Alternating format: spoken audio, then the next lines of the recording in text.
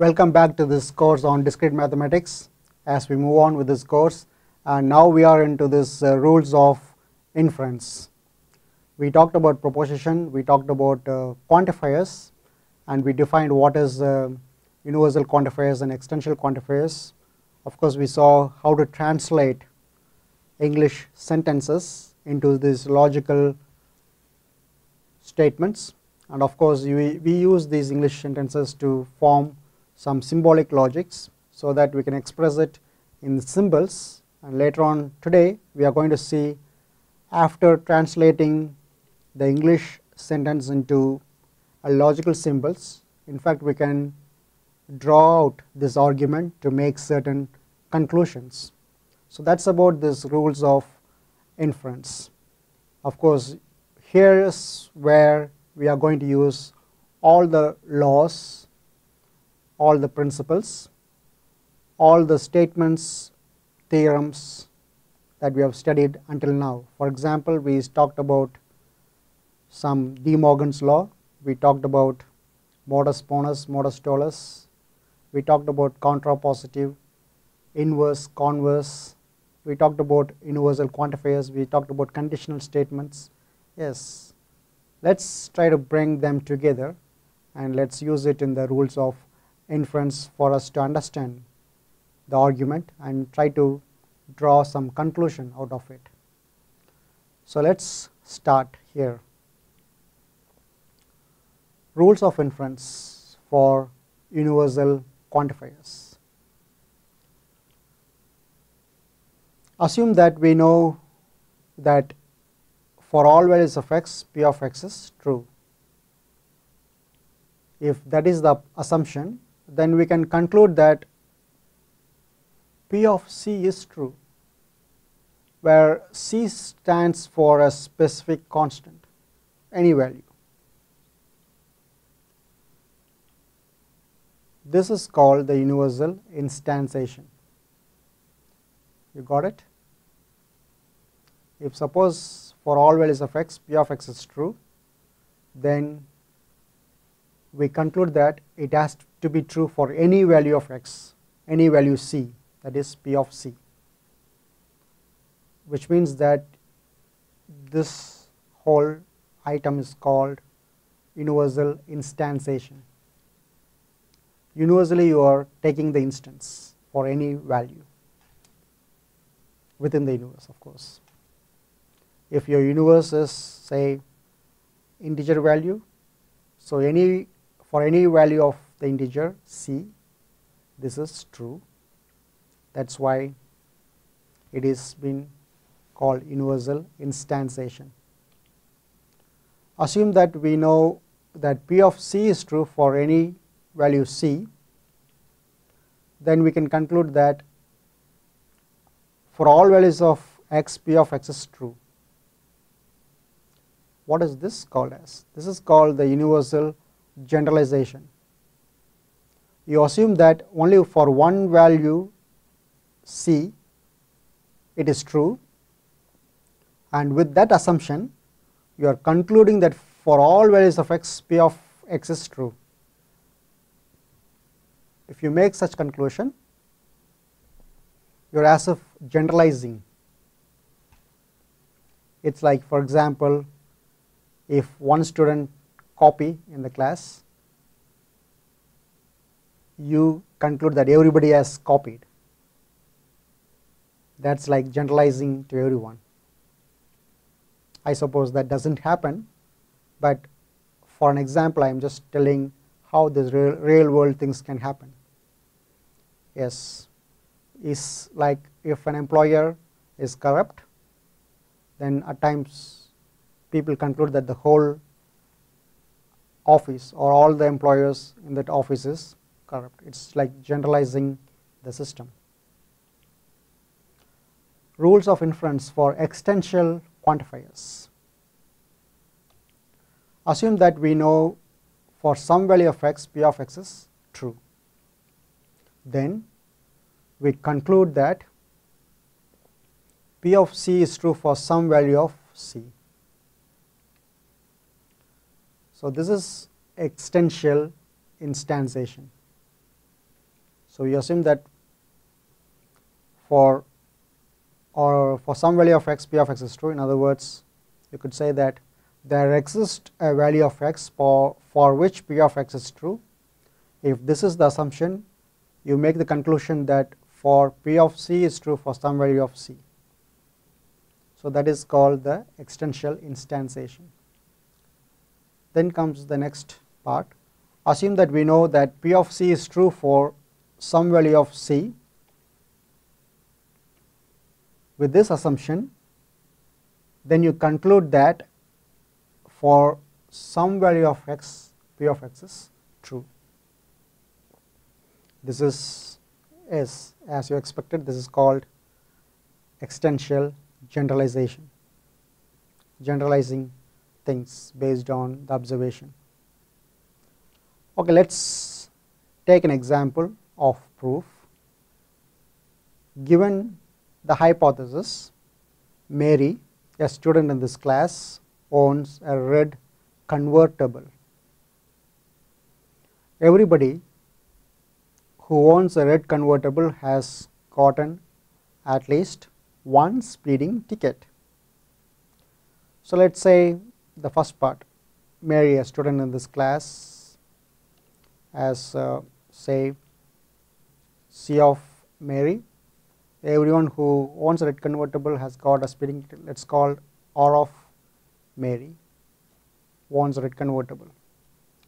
So can you conclude somebody in this class has gotten a speeding ticket? So for all values of x, R of x implies T of x. In other words, for all students in this class, everybody who owns the red convertible, that is R of x, implies T of x, who got the speeding ticket. So that's why for all values of x, for all who owns the red convertible implies that has got a speeding ticket, or everybody who owns a red convertible has got at least one speeding ticket. And can you conclude this one? For some value x, that is somebody in the class has got a speeding ticket. Yes, somebody in the class. So C of x and T of x. So the person has to be in the class as well as he has got a speeding ticket. Let's try to examine this further. For all values of x, R of x implies T of x is your hypothesis given in the problem. And we know that R of Mary implies T of Mary. That is, Mary owns the red convertible, which means that Mary got the speeding ticket. That is universal instantiation from the step 1. So Mary is given to us, which she owns the red convertible. That is second hypothesis. Can you relate this? R of Mary implies T of Mary, and we know that R of Mary is true. So when you use modus ponens, you can make this conclusion: T of Mary is also true. She got the speeding ticket. So that's from step 2-1, step 3. And C of Mary is also given as our first hypothesis. She is a student in the class as well. So C of Mary and T of Mary. So now we are going to the next part, conjunction, using T, using step 4 and step 5. So you have this two part. C of Mary. Mary is a student in this class who owns a red convertible, and she has got a speeding ticket. Conjunction. So you could convert that into this existential generalization, where you can say there exists a student in the class such that C of x and T of x, such that she got a speeding ticket. she is in the class C of x, and as well as she got a speeding ticket from step 6. Thus, we have shown that somebody in this class has gotten a speeding ticket. So, can you see how we try to infer based on the given hypothesis? And we used several things that we have learned. We use universal instantiation, we use modus ponens, conjunction, and existential generalization to make this conclusion.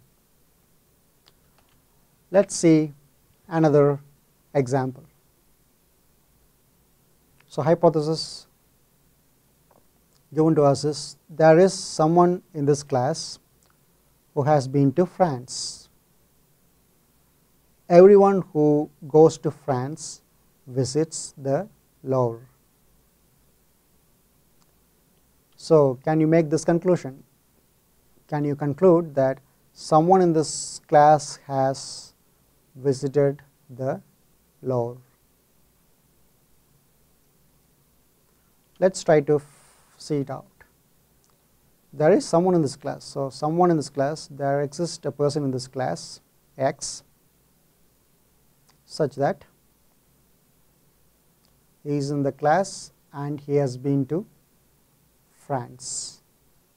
So, that is why we have AND operation, C of x and f of x.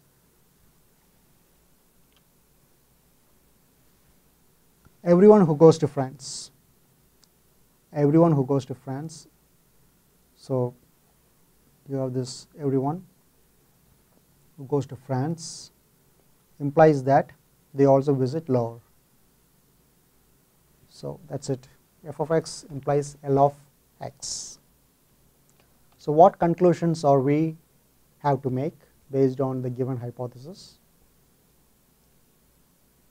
or based on the given things? We have to assume, we have to conclude that there is someone in the class, has been in the class as well as has been to or visited Louvre. Let us see one by one how it works out. There exists someone in the class who has been to France, hypothesis 1, C of y and f of y, existential instantiation. You are trying to instance using the existential instantiation from the step 1,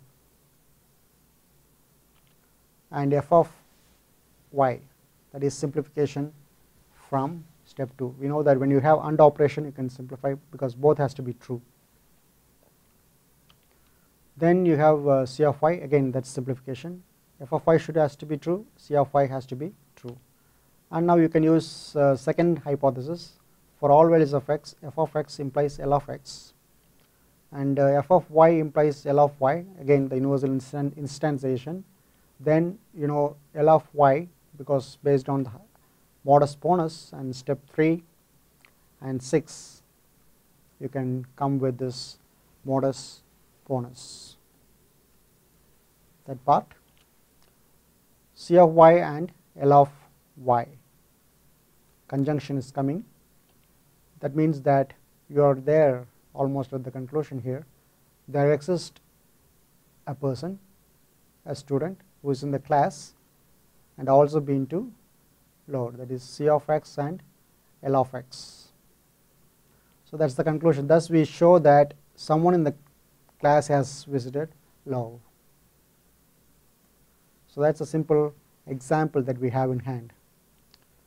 Let us consider another interesting examples.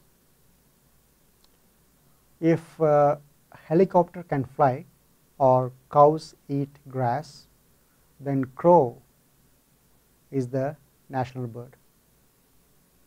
Let us take it as magpie as the national bird here. Let us say, yeah,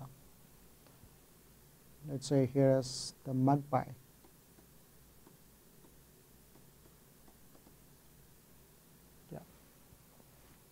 So, if helicopter can fly or cow eats grass, then magpie is the national bird. If magpie is the national bird, then pizza tastes good with sushi, but pizza tastes horrible with sushi. Therefore, cow eats grass. Okay, let's see and apply this information. Helicopter can fly H, cow eats grass G, magpie is national bird M, pizza tastes better with sushi. Let's say it as P. So the things given to us here are, according to the problem, we have helicopter can fly or cow eats grass. So H or V implies M. What is that? Helicopter can fly or cow eats grass, then magpie is the national bird. That implies magpie is the national bird. So H or G implies M. That is the first part. And the second thing, actually we have three hypotheses given in the problem. The first hypothesis is well defined. Second hypothesis is, if magpie is the national bird, if magpie is the national bird, then pizza tastes good with sushi. Yeah. M implies P. The third one is, but pizza tastes horrible with sushi. So negation of P. Therefore, what we have to conclude? Therefore, we have to conclude that cow does not eat grass. So can you follow this idea of principles behind this? So as we are about to move on with this topic, I like to introduce two more concepts on this. One is called disjunctive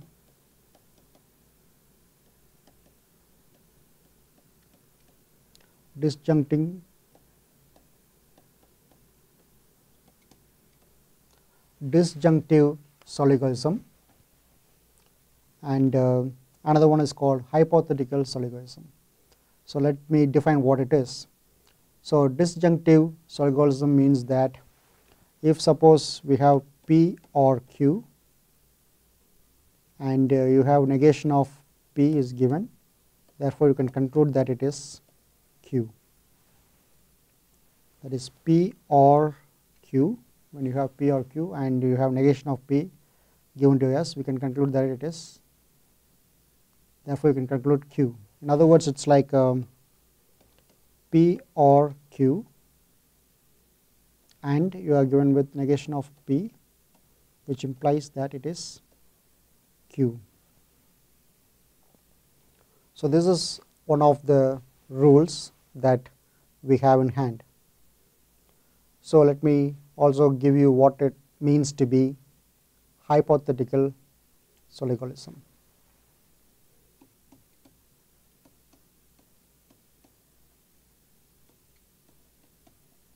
Hypothetical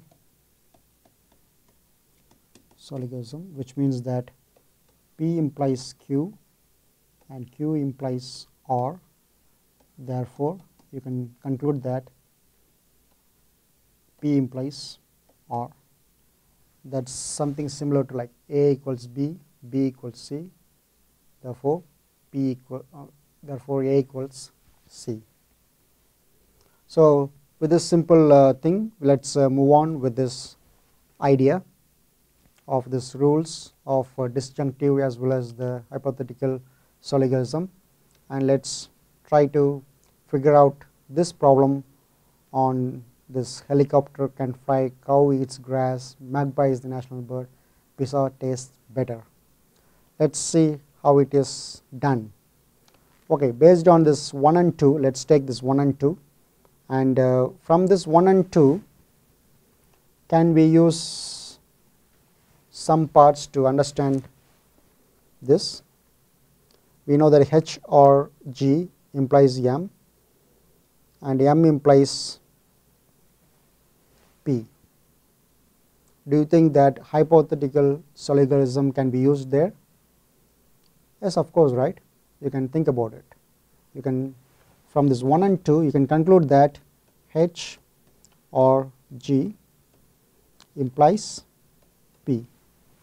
Can you say that? Yes, of course, we can say that. That's based on this hypothetical syllogism. So let's say 4 is H or G. This implies P. Let's take now, we call this as 4, and with this 4 and 3, can you get some points from that? So you are given with H or G implies P, and negation of P is given to be true. So you can try to use this so-called modus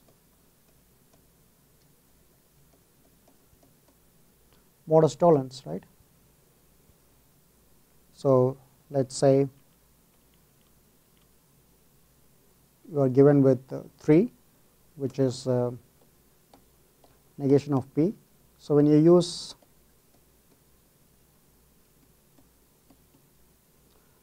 modus tollens, what conclusions you can make? Therefore, you can make the conclusion that it is negation of H or G. So let's say it as 5. So now you can use the so-called De Morgan's law when you take the negation inside there. So let's say use De Morgan's law, negation of H and negation of G.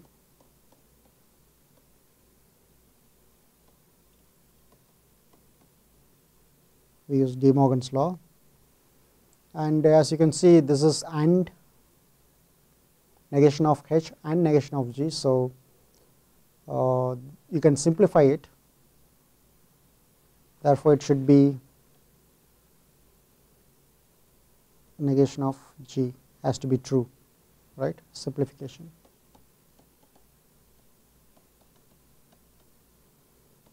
And negation of H should also be true because of and part. So therefore, what you can conclude here, what is the final conclusion? According to the argument, there are 3 hypotheses was given, and based on this you are trying to use the rules of inference, and finally you are concluding that cows don't eat grass, right? Cows, therefore the conclusion is cow don't eat grass. That is the conclusion from this one. Okay, let's move on and see another example, and I hope you can also try to follow along and try to solve this next example. You are asked to prove or disprove the validity of this following argument. Every living thing is a plant or animal. David's dog is alive and it is not a plant. All animals have hearts. Hence, David's dog has a heart. All clear explanations are satisfactory. Some excuses are unsatisfactory. Hence, some excuses are not clear. So you can think about one by one. Let's talk about the first one, A. Every living thing is a plant or animal. So L of x equals x is living thing, P of x, x is plant, A of x, x is an animal, H of x, x has heart, D is David's dog. And from the problem given to us, we can have 3 hypotheses, which is given in our problem, like for all values of x, L of x implies P of x and A of x. So, which means that for all living things means that it is a plant or it is an animal, and L of D, like a dog which is alive and it is not a plant, the dog is not a plant. So, that is the second hypothesis. And third one is for all values of x, for all values of x, A of x implies H of x. A of x is an animal, which means that whenever it is an animal it implies that it has a heart, and therefore what you have to conclude is hence David's dog has a heart here. That is what you have to conclude. This hence part is the conclusion you have to make. So, let us start from one by one, and from one you can actually see, you can make a universal instantiation from one, which can lead us to the next part, which is, let us say 4 equals, using universal instantiation.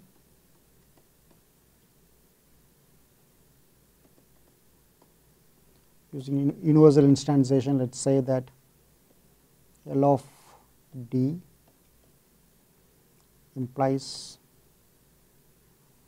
P of D or A of D.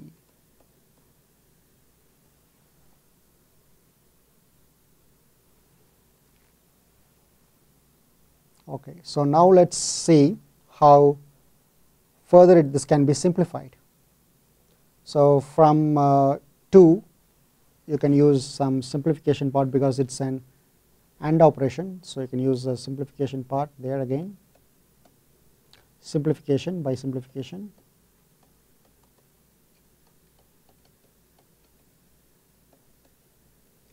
So, you can say that both L of D and negation of P of D, let us say this is 6 and this is 7. And further down you can see, we are supposed to have this is 5 and this is 6, because I did not write 5 anything there. And from 3 we can say universal instantiation again. So, let us say, let us take universal instantiation from 3. So, we have A of D implies H of D, that is your 7, and from 5 and 4 do you find some connections there? Can we use any things? Yeah, from 5 and 4 you can see you can use modus ponens, right. Let us try to use it off. From 5 and 4 using modus ponens we can perform this task, and you can see P of D. So, P of D or A of D, this can be obtained. So, let us say this as 8. So, from, let us see what is 6 there, 6 is negation of P of D. So, again from 6 and 8, if you use disjunctive syllogism, can you recall what it is? Disjunctive, yeah, when you have P or Q and negation of P is given, therefore, you can conclude Q, or P of P and P or Q and negation of P implies Q.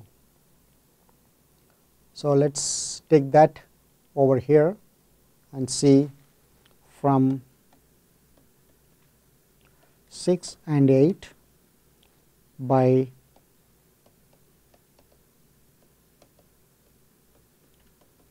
disjunctive syllogism. you can conclude A of D, let us say it is 9, and from 6 we have finished. From 7 and 9, from 7 and 9 you can use modus ponens again.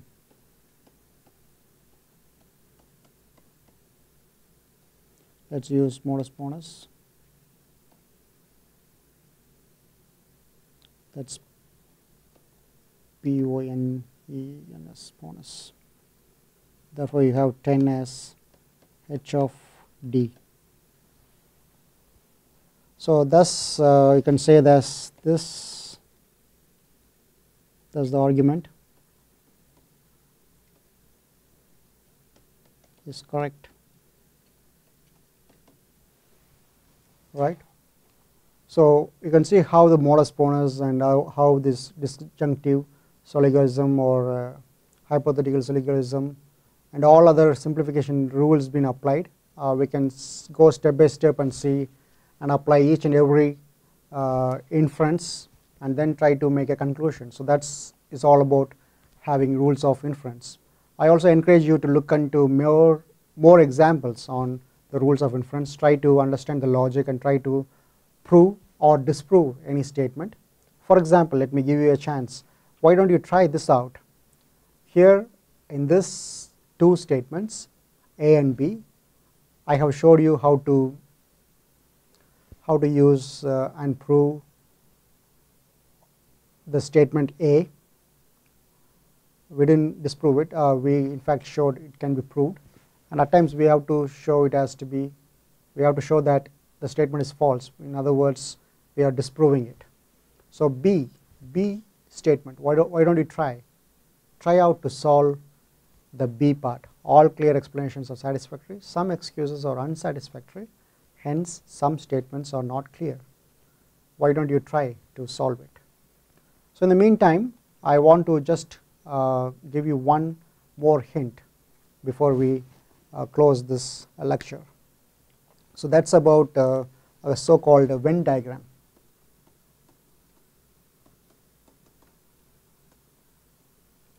So Venn diagrams. So sometimes when we make certain conclusions, pictorial representations can give us more easier thoughts or ideas or observations, or conclusions can be made very easily.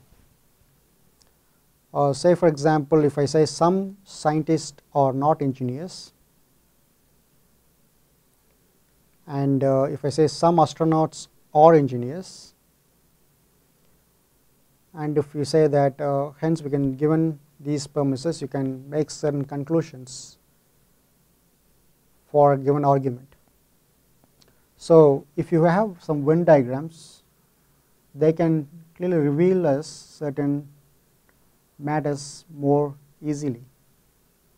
So if suppose you say you have certain Venn diagram, say for example you have a Venn diagram like this, and you have, say,